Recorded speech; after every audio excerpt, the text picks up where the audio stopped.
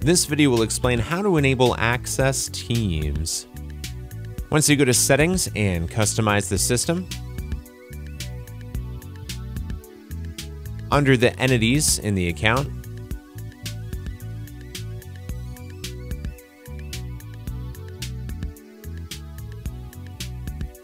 you will see there is an option for Access Teams. As you can see, it's not enabled by default, so you have to make sure you enable it first, and that you have to save it.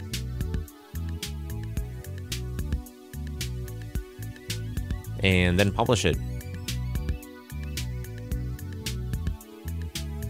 Using Access Teams, you can give rights to the team members to access a particular record that can be a company record. In this example, I'm going to show only how to give access to an account record based on a team. If you have a team, you can have people inside the team, and that particular team will have some given access to a particular record. After you publish, you can close. You can go to Settings, Security, access the templates, and it'll create a template for the account entities. In my case, I'm going to say Account Access Team. Then I'm going to say this is for accounts, which companies. Then here you can give the rights that you prefer.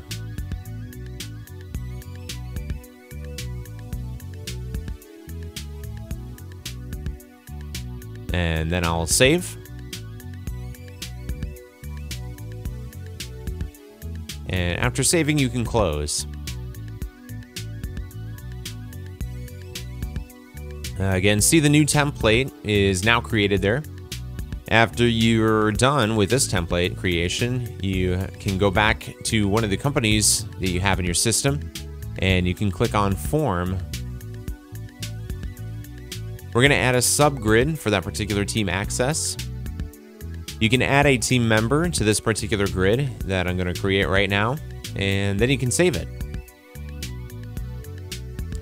And then from that time on, you will accept that particular use, so you have access to this particular record. And you had to go to add a new subgrid over here.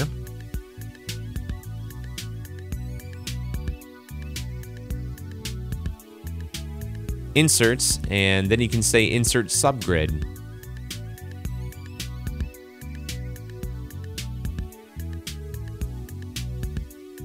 Once you go to Insert Subgrid, you will see that you can type in a name here. So you can say Access Account,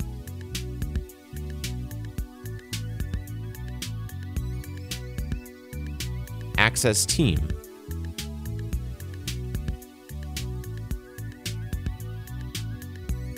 Then it's going to be for label. You can say by that account Access Team.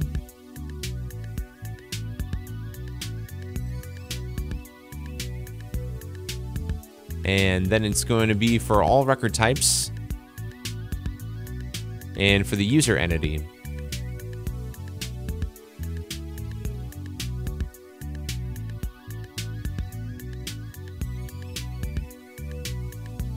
The default view is going to be associated record team members.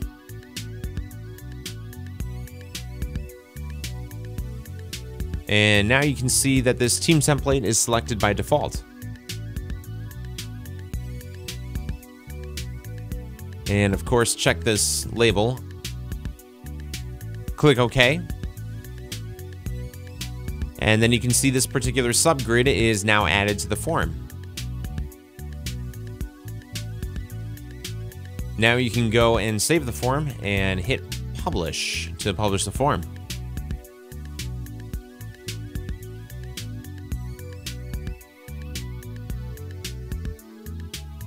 Once the publishing is done, you can close, and then you can go refresh your screen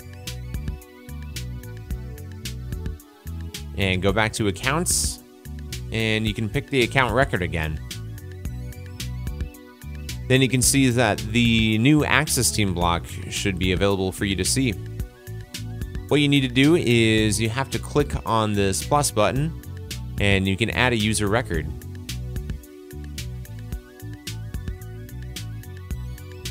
Once you save the record, this particular user will have access to the single record, which is a company record. And like that, you can actually give different users different rights regardless of their profile for individual records. I hope this was helpful. Thank you very much. Until next time.